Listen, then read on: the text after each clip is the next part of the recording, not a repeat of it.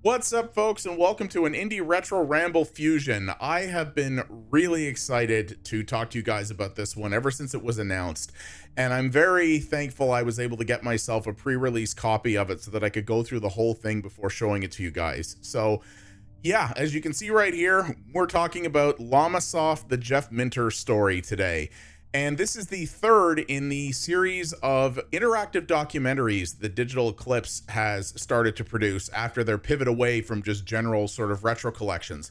The first one was Atari 50, which was really cool. And then they decided to start up what they called their Gold Master series. And the idea behind that was that they were going to release shorter versions of those interactive documentaries focused on a specific creator, and they were going to release them more frequently than they could with bigger packs like that Atari one.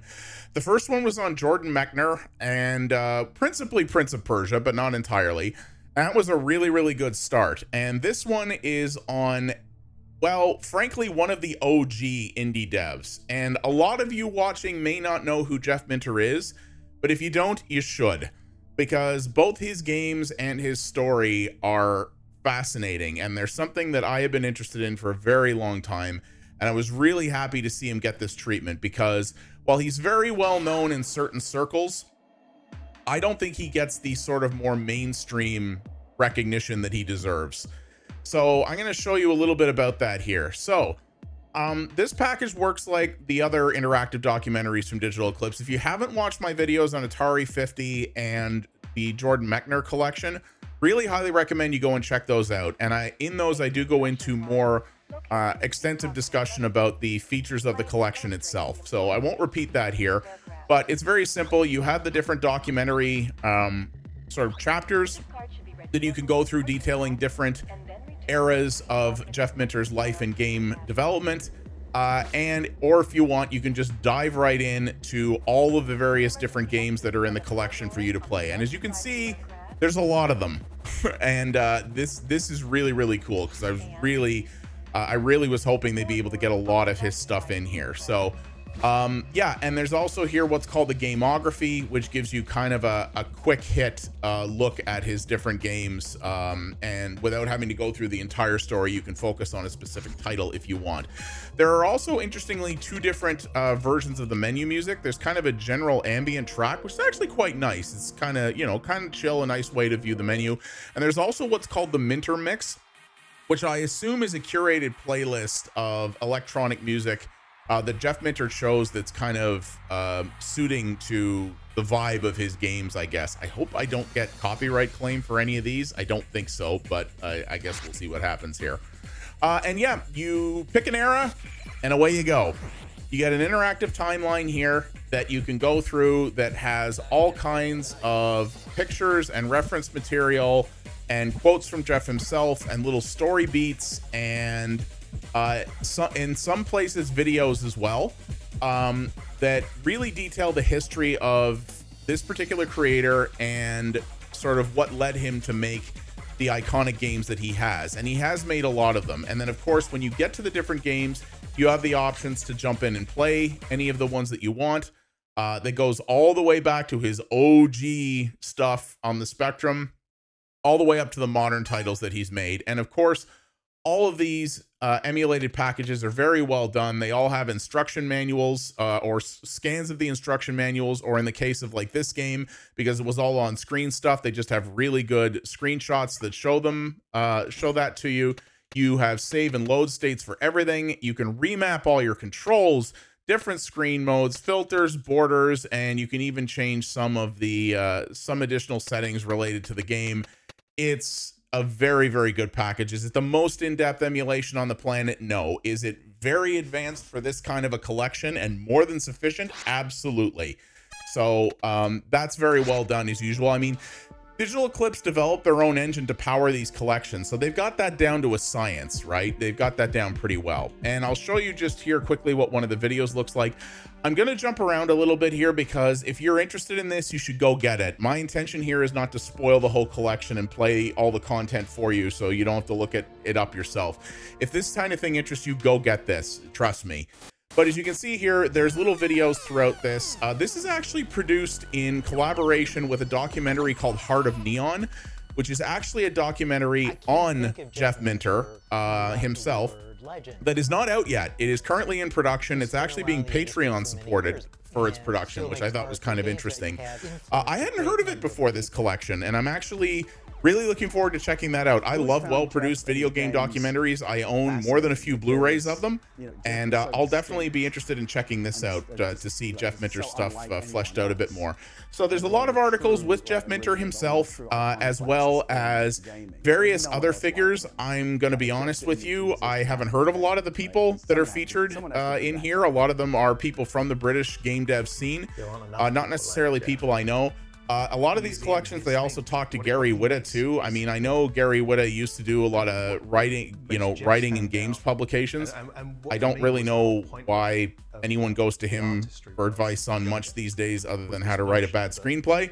But, he's in here nonetheless, and he is engaging to listen to. And I don't know a lot of these people, but I also haven't followed the British game journalism scene as much. So if you're from the UK, you may be going, duh, how do you not know these people? But so nonetheless, everyone who's interviewed in this is pretty engaging and pretty cool, interesting to listen to. None of it's boring. That much is for sure. I will say that the videos in this, I don't know if Digital Eclipse shot them or if the Heart of Neon people shot them. And this will probably look even worse on YouTube than it actually is, but the videos don't seem as crisp as the other collections, especially Atari 50. They seem like they were all shot by different people. Some of them are much lower resolution and almost blurry and pixely compared to some of the other ones. There's definitely a lack of consistency to the videos in this. Not that any of them are bad or hard to watch as a result, but when you see the really nice, like 4K polished experience of Atari 50, it is a little weird. And you can kind of tell that too, because the Atari 50 package is a way bigger install than these are. And I think that might be because they had much higher resolution videos involved in them. So that's the intro to Jeff Minter there. But if you scroll around, I'm going to see if I can find another video where they talk to him. Yeah, here's one here, the early days of Llamasoft. So you get stuff like this, and it's all really cool to watch. Jeff Minter, so I haven't talked about him particularly yet very much, and why I'm so fascinated by him, and I think that's what I'll do a little bit here. So there he is. He's many things. I call him one of the OG indie devs because he was doing self-publishing and his own little mini projects back before that was the actual full-on game dev industry segment it is now. He was self-publishing and self-releasing his own games back in the day when that was kind of hard to do because there was no internet. Every game that you made, it had to be distributed in a physical form in a store, and to do that without a publisher was very difficult, especially as a largely one-man operation. And he did work with a publisher more than a few times in his career, but he has always really much stuck to his guns. He never went to work for a much bigger developer or publisher. He's always maintained his own development studio, which is Llamasoft, and there's a reason it's called that.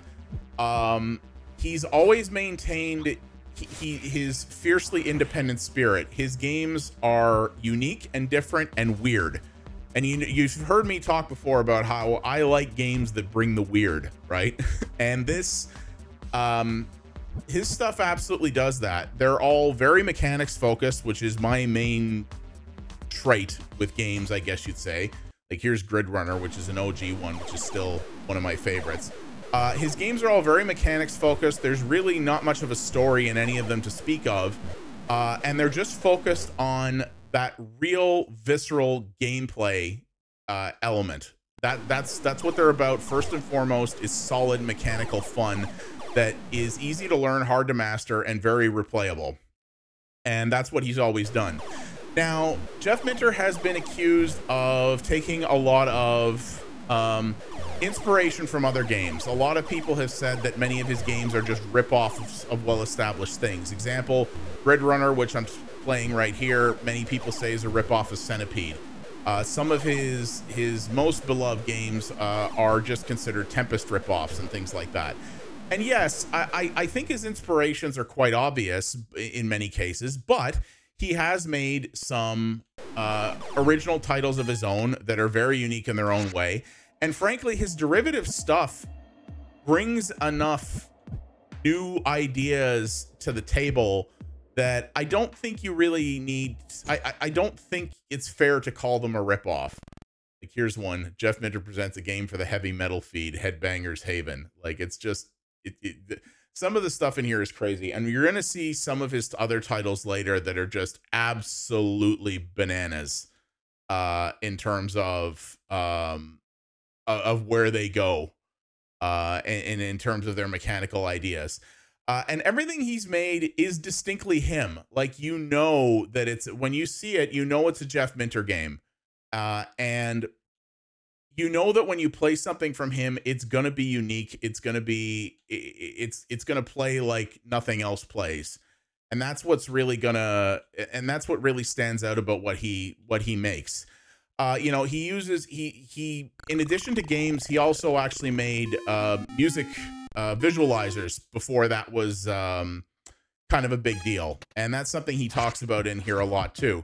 And that involves a lot of really trippy visuals and, you know, synesthesia types of vibes and things like that.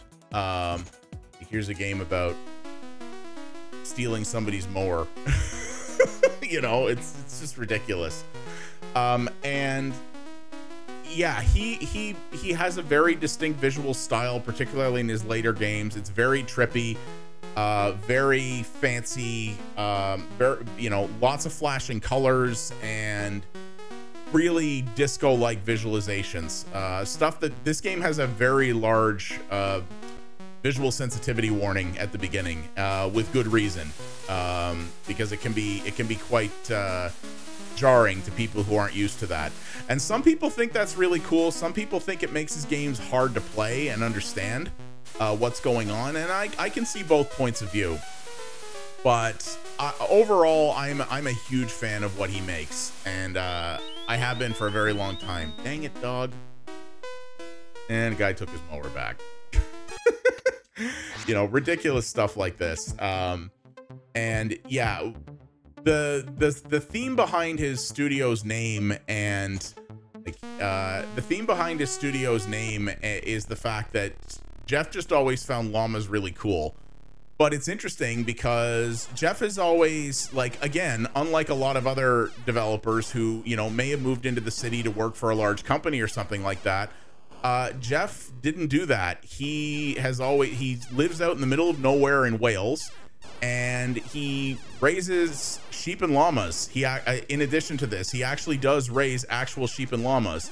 And apparently a lot of the reason he does that was because he just found them kind of good support animals, because he just really likes their demeanor and he likes how friendly they are, and that they actually do bond, almost like, you know, more traditional domestic pets. They bond with humans, and you know, they're really cool to have around. So he has his little farm, and he talks about this. He has his little farm out in the middle of nowhere in Wales where he raises sheep and llamas. And if you follow his Twitter, he constantly posts videos of him going out and looking after his menagerie. And you know, it's just very humble beginnings, you know, or very humble roots, I guess you'd say. He's not one of these developers who got huge and got all kinds of money and let it, you know, get to his head and, you know, became something else than what he started as. He's very he's always lived a much more humble existence as a game developer, just making, you know, weird games that have niche appeal, that don't sell, that aren't going to sell a billion copies, that never were. But he's cool with that because he's making what he wants to make, and he's making it how he wants to make it, and he's not into, you know, adhering to convention and established norms of game development, and, you know, trying to make the next big broad appeal thing that the industry wants. He's just like, I want to make what I think is cool. I want to make what I'm going to enjoy playing, and that's kind of it. If it works, it works. If it doesn't, it doesn't. And as you'll see in here, a lot of his career has had its fair share of stumbles and challenges. Llamasoft has almost gone under multiple times, but he's always managed to find his way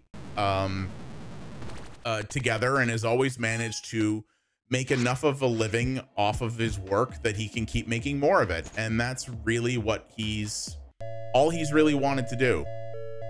Yeah, like, look at this, Sheep in Space. Like, this game is completely bananas.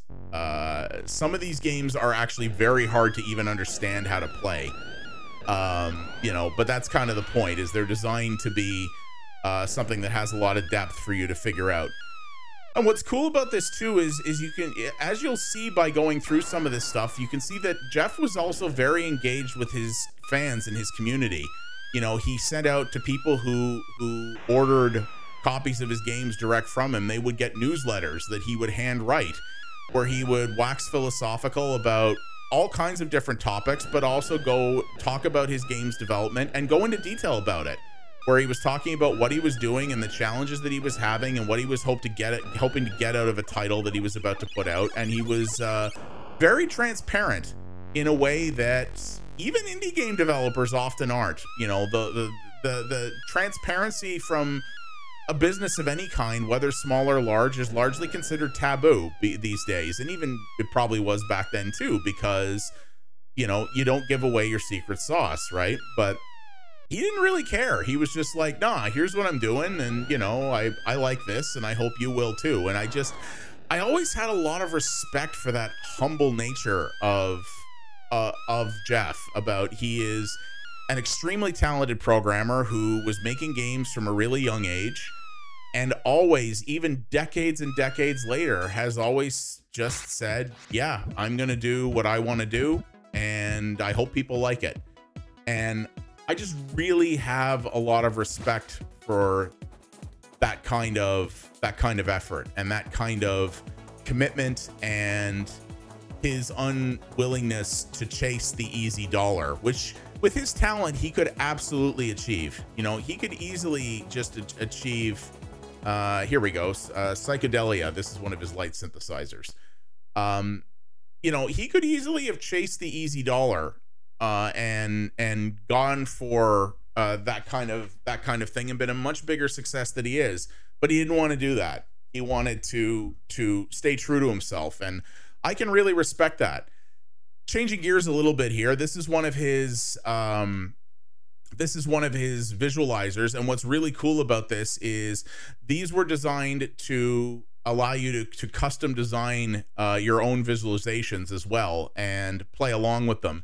And they actually work this into the emulation here, so you can actually make your own visualizations and save them and play them back later if you want, or you could on the Commodore 64, which this came off of, and this allows you to do that as well. So that's really cool that they've worked that in as well. And there is an automatic demo mode as well that makes it a little easier to, you know, to get an idea of the kind of thing that you could make in this if you wanted to, which I think is really cool and I really appreciate. And there's also you know, there is again full instruction manual in here if you want to go through this. This is one of those things. It's not a game, right? It's just a visualizer. It's just a way to make trippy visuals, but it is deep, man. Like, if you look at all the various things you can do in here, this thing may seem simple on the surface, but when you start reading through it, you're like, holy crap. Like, you can do a lot with this kind of thing. So yeah, I see Psychedelia. There is no frustration. There is no killing, only pleasure. You know, I just really respect that. And on top of that, I like his games. I do. Not everybody does. But I'm a big fan of the stuff that he has made, especially so so unfortunately, in terms of his more recent stuff, because a lot of it is still up for sale right now, this is where the collection falls down a little bit. You have Tempest 2000, which many consider to be the only good game that ever came out for the Atari Jaguar. There's an argument to be made there. So this is a remake of Tempest that he made for Atari, that was actually on the Atari Jaguar. Fun fact, there was no good Atari Jaguar emulator out there until Digital Eclipse actually wrote one for Atari 50, which they then open sourced. So there actually is a quality Atari Jaguar out there now, thanks to them. Atari Jaguar emulator out there now, thanks to them. And they used it to great effect here as well. So yeah, this is actually a very good version of Tempest, but a lot of his more recent stuff that's really good that came out for more modern platforms like Space Giraffe and TXK and, well, Tempest 4000, which is the one that he did for more modern systems and things like that, you're not going to find those here.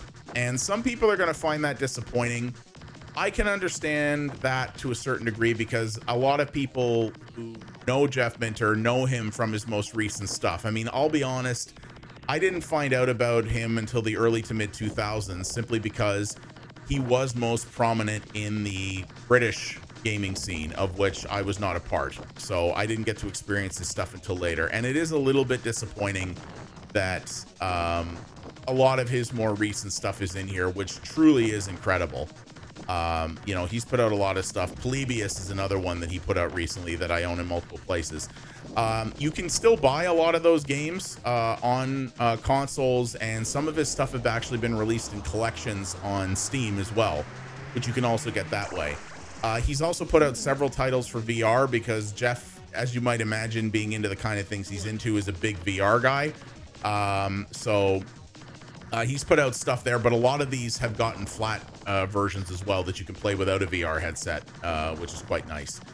And yeah, so I do wish we had, if not, I can understand why you can't get his more, like, you can't play his more recent stuff in the collection, but it would be nice to see it mentioned.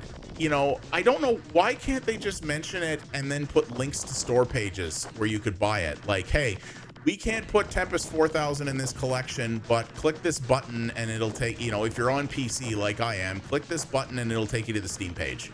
Or if you're on Xbox, it'll take you to that store page. You know, something like that. I kind of don't know why they didn't do that, because even if you don't have the purchase links, it seems a little... If you were here when I did Atari 50, my one real criticism of that was that they got the history of the links wrong, and they completely discarded the information about the Lynx's development, like how it was originally not an Atari product, and it was a product that Atari actually bought from another company that was on the brink. That's part of history, and if these things are really trying to document history, then you gotta put that stuff out there. And they didn't do that here. They don't talk about his recent stuff, and in particular, they don't talk about how, well, Jeff has a tumultuous history with Atari, who is the parent company of Digital Eclipse. Now, this is not the current version of Atari. Atari has had a million different owners over the years, which is the subject of much, you know, much discussion. But the current version of Atari, what I call the Wade Rosen era, is not the one that Jeff had beef with. But at one point in time when he put out TXK on the PlayStation Vita, which was a Tempest-like game, Atari sued him, basically saying, hey, that's our game, you stole it. And there was a whole hullabaloo about that, and very few people were on Atari's side. But they ended up eventually coming to an agreement, and that's how we got Tempest 4000, which is a fantastic game. And I think, I want to say Polybius Jeff put out himself. I don't think that is published by Atari. But yeah, they've got, and Atari now owns Digital Eclipse, which is the company who put out this package. And there's no discussion of any of that. There's no discussion of that legal beef, and there's no discussion about TXK or the settlement they reached or anything like that. And given that this is not a, given that this is like not a fight that he has with the current version of Atari, and that the people responsible for that are long gone now, I don't know why they can't bring it up. It's relevant, it's historical, it's part of the, you know, the record, if you want. And yeah, this is Llamatron, which, okay, this is obviously very clearly Robotron with llamas, but it's dang good. It's dang good, and it has its own spin on things, right? Which I appreciate. But yeah, I don't know why they can't discuss this stuff. I can't see a legal reason why they couldn't. Given that, again, the people who are responsible for that ridiculous legal battle ultimately are not around anymore. And it's glossing over, and it feels almost like whitewashing a critical part of this developer's story. I'm sure Jeff has many things he would like to say about that, even though it's settled and it's no longer a thing anymore. But if you were to play this collection, you would never know that any of that was a thing. You'd only know that if you are an enthusiast like me who spends way too much time on the internet and who learned about this as it happened. And that's just, I feel that does a little bit of a disservice. Does it make this collection not worth it? No, not at all. This collection's great. Jeff Minter deserves more attention and praise for what he's done. I think this collection is a great way to do that. And I think, like all these collections, all three of these collections to date that Digital Eclipse has done, I think people who are interested in the history of games and some of the best games and designers that have ever been should get, excuse me, should get and experience all three of them. There's a lot of cool stuff to learn, a lot of cool stuff to play, and a lot of great history to experience. But it's not complete. And that's what bugs me about it. Because that's kind of the point of a documentary. If it's a documentary that's not a, you know, that's not attempting to editorialize, it should talk about everything, the good and the bad. And there is some bad that it talks about in here. It talks about the hard times that Jeff Minter had early in his career. And I'm just going to interrupt here. This is the one original game that Digital Eclipse made for this collection. They always do this in each of these. This is a remake of Grid Runner in 2023, and it's a really sick presentation, actually. It's based on the 1982 game, and I think runs that code underneath, but this is way cool. So I just wanted to point that out. I love the visuals of this. It's super neat. But yeah, it irks me that we don't get a complete history lesson in a lot of these cases. I don't really have any complaints about Jordan Mechner's. I don't know I probably do know more about Jeff Minter as a designer and a personality than I do Jordan Mechner. So maybe there are things missing from his that I didn't see, but nothing came to mind. But yeah, like Atari 50, there is history here that is going untold, and I just feel that does a bit of a disservice to the end user of the product, who is coming here to not just play some cool stuff, but to learn cool things about a great historical figure in gaming. So I don't know. I hope that's something that they're willing to address at some point, but that's my only real gripe. Other than that, this is an absolutely fantastic collection. It's funny because I always look forward to talking about these, but they're always hard to talk about because I could just sit here and go through the whole collection with you, and honestly, I'd love to, but that's not fair because they, you know, guys need to make money, y'all. And I don't want to just sit here and spoil everything that's cool about this collection. People should go and buy this for themselves, not just to play the games, but to actually get to experience to learn the history, because that's really why you should be here. If you're not into the history, well, then you should just go buy Jeff Minter's games on their own, and you know, if you just want to play the stuff. But he really is, he's a sort of underground sensation, I guess you'd say. And I always thought he never got the recognition that he deserved for his contributions, even though he may have a lot more, shall we say, derivative works than some other historical developers. His contributions are nonetheless important and valuable, and everything he makes has a style all its own. When you see a Minter joint, you know. You know, but there's important things I think that should be talked about. You know, another thing that they missed that I just remembered as well is Unity, and I'm not talking about the game engine that's run itself into the ground. I'm talking about, there was a project at one point that the now departed Lionhead Studios was supposed to do with Jeff Minter. It was going to be a game slash visualizer exclusively for the GameCube. And there was actually a prototype of it done, but Lionhead ended up consolidating at one point, and the game never came out. And there is no mention of that in here at all. Now, pre-release, somebody asked in the Steam forums, is a Unity prototype going to be in this? And the developer said no, because we don't have access to it and we don't have the rights to it, so we can't put the game in here. And I was like, okay, you can't put the game in. I understand that. That would actually have been really impressive, but also a pretty big ask to put an unreleased GameCube prototype in here, you know? But there's no mention of it. It's like it doesn't exist.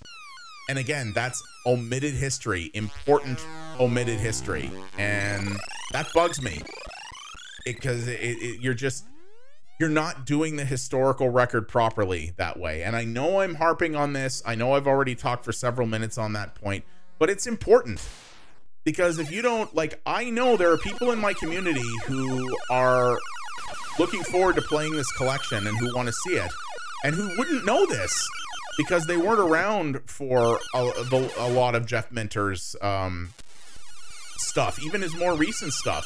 And a lot of what they're going to learn about him will come from this collection. And this collection doesn't have everything in it. And I don't think that serves the historical record well. So I would love to hear from Digital Eclipse. I probably won't, but I would love to hear from them what their reasoning is for that.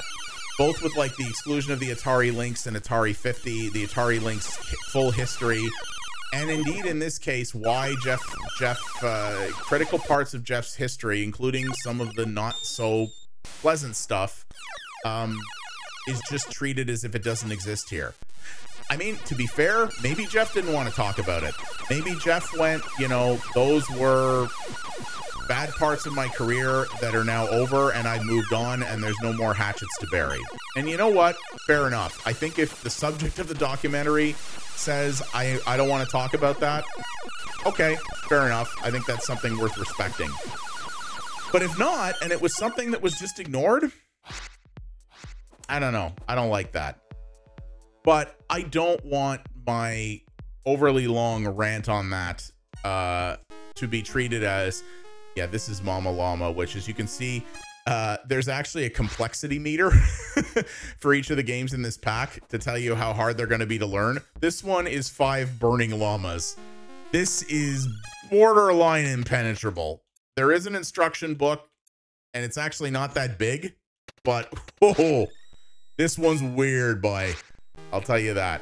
I mean, there's a button called Retrogenesis, like, and yeah, like, yeah.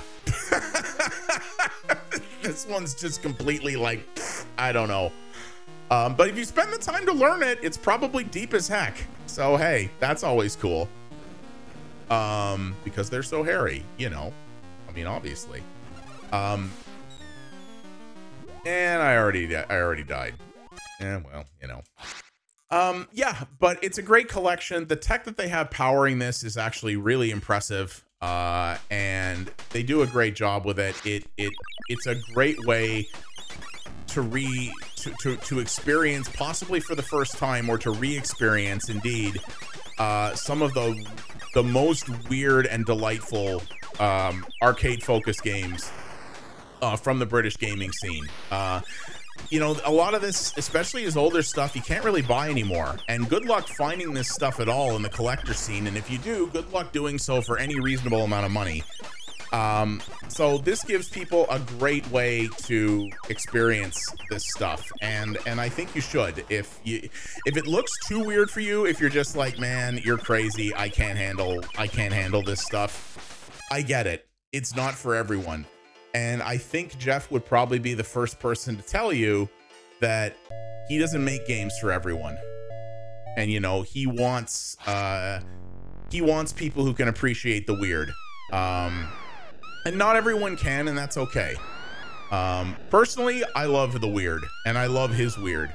I'd love the chance to meet him someday. I'm sure I never will. He goes to a lot of British gaming conventions, which, you know, I live across the pond, so that's a little hard for me to do. But I'd love a chance to meet Jeff one day, because he's he's very, very cool. And like I said, he doesn't get enough credit. So all I can say is go into this knowing that there are a couple of omissions. And if you want to know about Unity for the GameCube and about what happened with TXK and his stuff with Atari, it is documented. It is out there. You shouldn't have to go look it up. It should be in this collection for you to easily see, but it's not. But if you're really, really interested, you can go out to find it. And I understand that I may be holding these collections to a standard that's just too unreasonably high. You know, I'm someone for whom every ounce of history I consider extremely important and both fascinating. And maybe I'm just putting too much weight on these collections in terms of the amount of responsibility that I think they should have to tell everything. But that's how I feel. I'm curious to know what you guys think about that. Let me know in the comments. You know, do you think that stuff's important, or do you think it's kind of like, well, if it's out there and this is really more of a celebration of the cool stuff he did rather than the bad things he experienced, you know, maybe that should be left out. Are my standards too high? I'm willing to hear that. Maybe some people think they are. Maybe Jeff would even think that. I don't know. But it is a great collection with a ton of great games in it and a lot of really cool history to learn. And so far, yeah, with a couple of little omissions, Digital Eclipse has been batting 1,000 with these collections. I highly recommend all of them. Atari 50, the Jordan Mechner Prince of Persia collection, and this collection. I think you should just get them all. I really hope these do well enough that Digital Eclipse can continue putting them out. And I'm very curious to see what they do next, or what developer they showcase next. And I'll be there to talk about that one too. So yeah, this was kind of an odd ramble. I know I went all over the place with this one, but like I said, if you really want to know about this stuff, go get this package. Don't have me spoil it for you. But I think it's really cool, and I really like what's in here. And I always enjoy these packs, and I think people should check them out because gaming history is important. If we don't know where games came from, we ultimately aren't going to know where they go or where they should go. So I think it's important that everybody who's really into this medium get to learn a bit more of its history like this. So yeah, that is Llamasoft, the Jeff Minter collection. It's out now. Go check it out. It's everywhere. And seriously, I believe Jeff Minter's Twitter is llamasoft_aux. Follow him, because what you're going to learn is what you're going to get from that account in the cesspool that is Twitter is you're going to get some cool insights into the mind of a game dev and a whole lot of cool videos about sheep. And I think we could all use more of that in our life. So thank you guys for watching. I do appreciate it. If you like what you saw here, please do all the normal YouTube things. That does help out a great deal. Leave a comment down below, not just to tell me what you think about, you know, what I said about, or what I think of how the history is represented here, but like, what do you think of this? Do you have memories of Jeff Minter? And about playing his games? Leave them down below. I always want to hear people's stories about that.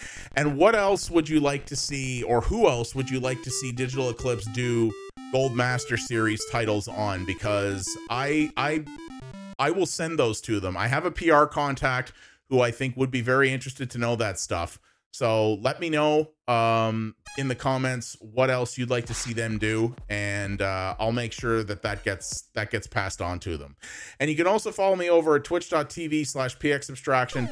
Streams will be coming back soon, I hope. I've just been so busy that it's been difficult the last while, but we're gonna do retro stuff over there for a while once I bring things back, tackling what I call my deep backlog, which I'm really looking forward to. And we have a great little community there that I would love to see you be a part of. Thanks again, everybody, and I'll see you on the next ramble. You folks have yourselves a good one. Take her easy.